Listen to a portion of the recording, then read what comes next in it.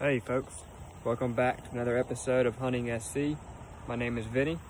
Today I'm out here today scouting public land, looking for some deer sign. We're about 3 weeks out from our bow season here in South Carolina. I'm out here doing some scouting today in public land. I've been in this spot before. I put a camera out about 3 weeks ago, and I'm walking in now to check that camera to see if we got any bucks on it from the last 3 weeks.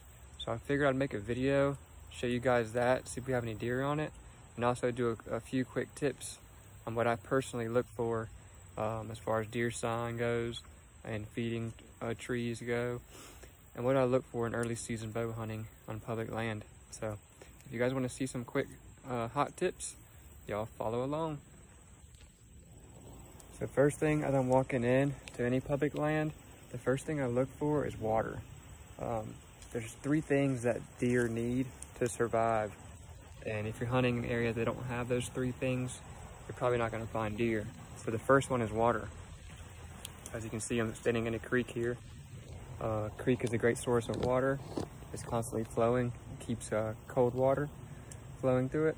The second thing you want to look for is food, and the third thing you want to look for is bedding cover. If there's not those 3 things around, there's a good chance you're not going to find deer, especially on public land. So as I'm walking into the public land, I'm walking in on the river. I try to stay close to the water, keep my scent low. Scent travels down, kind of like fog, so I keep it low in the creek. So obviously there's some deer tracks. That's something to look for on creeks or around water edges. There's deer tracks. I don't really care about small tracks. What I'm looking for is big tracks, like right here. I consider this a large track, possibly a buck track. See how big it is? I can fit 3 fingers in it. That shows me that it's probably a larger, mature buck, or at least a 1.5 to 2-year-old buck. And also the deeper the track is, the heavier the deer are. So small deer ain't gonna leave deep tracks like these are. So that shows me that that's definitely a buck. You can see the size of it, about 3 fingers. So that's a buck. That's a good thing you wanna look for. And then obviously right here, you have a smaller deer. This is probably a doe. You can fit about 2 fingers in it. So that's how you know what kind of deer these tracks belong to. All right, guys, when I'm on public land, another thing I look for, and I'm talking quiet because I don't want to be spooking all these deer that are probably around me. But another thing you want to look for is blowdowns. You can see right there behind me, there's a blowdown. Bucks and other deer like to bed around that stuff, so I'm gonna go there and check it out, see if I find any beds. Quick tip, when walking through the woods, carry a stick with you and knock over all these spider webs. There's a huge banana spider right there. I almost just walked into him head first. So carry a stick with you, knock them out of the way. So this spot here looks amazing. If I was a deer, I'd be bedding in this. But I'm not seeing any bedding at the moment. I like to look for fresh beds, and I like to look for any rubs or scrapes or deer poop if you do find a bedding area, just to prove that there is a deer bedding there. I'm not seeing that here, so we're gonna move on. All right, guys, so I'm walking down this creek further, and right there's a boot track. It looks pretty fresh. We haven't had rain in a few days, but definitely the boot track on this creek. That's something you'll run into on public land. Other hunters are gonna be everywhere, so I don't let that get me down. When you see boot tracks, who cares? Find you a spot. Public land's shared with other people, so find you a secluded spot or an overlooked spot that they might not go to. Right beside his boot track, a nice buck track. Like I said earlier, this one would probably be a fawn or a small doe, and you can see maybe 2 fingers. You have this guy. There's 2 fingers, 3 fingers. So that shows to me that's probably a big buck. I'm gonna walk farther up. All right, so I'm back here. Not finding any beds at the moment. They can be hard to find, especially on large tracts of public land. Don't let it get you down. One thing you can hunt if you don't find a bed is a creek crossing. Like I said, stay around water. You find a good creek crossing, you probably set up a stand there and you might see some deer. So here's a creek crossing. You can see the fresh deer tracks. It's worn out right there like a highway. They're going up into that flat oaks up there. And on the other side, see some fresh tracks, all going to the creek crossing right there. So the other side is some oaks. So on public land, you'll find a lot of patches of oaks, and it's hard to find that specific oak to set up on that they're feeding on. So if you see a heavy trail or a creek crossing, you can set up on that and be fine. All right, y'all, so a little update. About 20 minutes later, I'm in here where I have my camera set up. I'm in a real thick area. It's kind of a bottomland spot where the creek used to overrun. It's all dried up now, but I'm assuming in the winter it'll be flooded in here. But here's what I'm looking at. Real thick.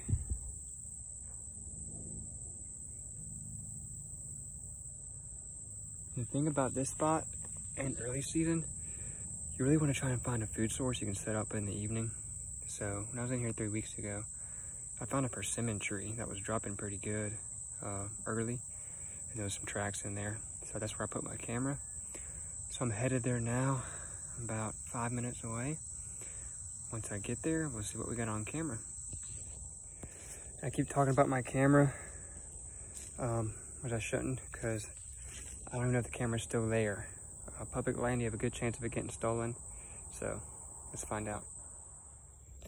All right, y'all, so we're in my spot. I got my camera. As you can see, nice deer trail right here. Fresh buck sign and doe sign.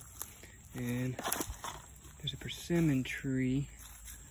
Let me see if I see a persimmon. There we go. That's a persimmon, ripe. It's dropping. And just so you guys know what a persimmon tree looks like, it looks like this.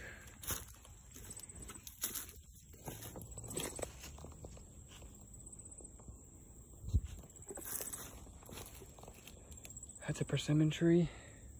Real dark bark and weird shaped edges. That's how you can tell. And it's dropping fruit up there. But lucky for me, my camera is still here. I've put a lock on it just now. The camera was tilted down when I got in here. So I'm not sure if somebody came in here and messed with it. The camera was moved. So let's check to see if my SD card's still in here. Yeah, which it is. Great. SD card's in there. So we're gonna get home and check what's on it. I got a new card I'm putting into my camera right now. And I also got me a lock. I got me a regular lock and key, and then a chain lock that goes onto the camera and the tree to keep it in place. So yeah, lock your cameras up. Find you a spot that's dropping persimmons. Like that. Put you a camera up. And if you have deer on it, that's probably a good spot to set up in the fall.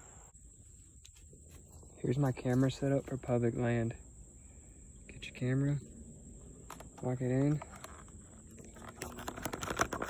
Make sure you don't cover up the lens sensor like I did.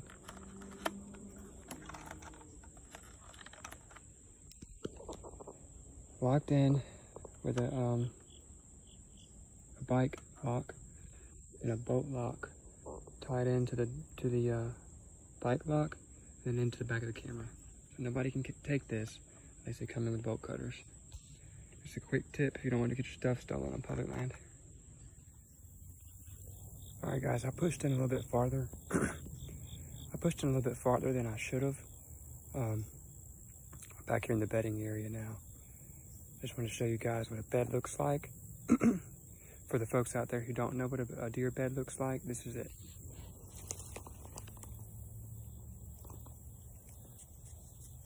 You can see the clumpy grass is tall and stuff around here. And then this area between these two trees, it's all matted down and flat. That's because a deer has been laying there. A fairly large deer or multiple deer been sitting right there. That's a deer bed. Just so y'all know. All right, folks, so I made it back home from my trip on public land. Got my card in the computer here. We're gonna check and see what we got on camera. And please don't ask me where this game zone is I'm hunting or what property it is. I hunt all 4 game zones in South Carolina, numerous properties and very large properties. This one I showed you here today is on a large property, multiple thousand acres. That's about all I'll say. Just gotta do your time, do your scouting, and find the deer. So let's get started, see what's on camera. Okay, so here's the 19th. That's the first day that I put the camera out. I go back here. I put my camera out on the 19th at 4:00 p.m. when I walked out from putting my camera out. And literally the same day, the 19th at 6:37, so 2.5 hours later, 2 does and a fawn came walking in, eating the persimmons. They could care less about my scent. I'm not a huge believer in scent control, and say what you want, but these deer are already coming in the same trail I walked in and the same trail I walked out, and hung the same camera 2.5 hours later. Let's see what else we got on cam. So the 20th, which is the next day, same fawn and same doe were in there feeding, and they feed for a while.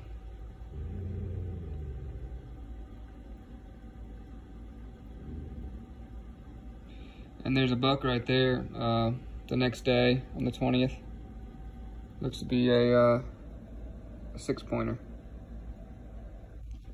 Hitting the persimmons.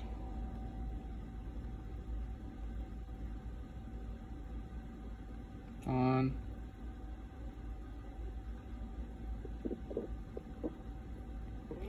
So literally within an hour, was that 6-point again? Within 2.5 hours, deer were already in there, and the next day, they were in there heavy throughout the day. Some coons. Coons love persimmons too. Here's a 6-point. You better look at him. Looks like he's just starting to split right there and starting to shed his velvet, but right now he's still holding on. Been scrolling through, there's probably about 300 pictures on here, so I'm not showing you all of them. Same 6-point. This 6-point shows up every, it might be a 5-point actually. He's missing a tine right there. So 5-point, he's in full velvet, still holding on the 25th. Here's a nice close-up of that 6-point in velvet. Still in velvet on the 30th. Still holding on. No shooters yet. Got about 100 picks left to go through, so we'll see. All right, so the last few picks on here, and kind of a decent buck shows up. On the 31st, 6:18 this morning. I went today on the 31st this afternoon to check it. But yeah, that's the biggest buck I got on camera so far. So, looks like a 7-pointer. If he shows up on opening day, you might get swacked. Just depends on how I'm feeling that day. But yeah, thanks for following along with me, guys, and seeing what pictures I had on public land. It's always fun to see what kind of deer show up. But that's the biggest one so far. So I'll keep the camera out. I'll be heading in there in about 2.5 weeks with a bow in hand. So we'll see what shows up. Might smack this little 7-point or a mature doe. So y'all subscribe to my channel to follow along. Thank y'all.